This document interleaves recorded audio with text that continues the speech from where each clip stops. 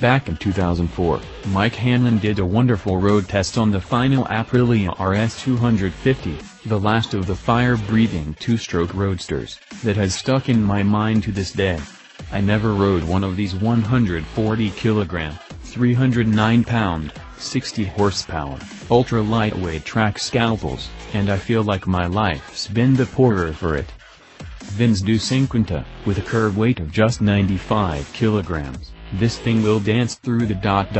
Vin's Duecinquanta, with a curb weight of just 95 kilograms, this thing will dance through the Vin's Duecinquanta, headlights built into the air intakes. Vin's Duecinquanta, headlights built into the air intakes.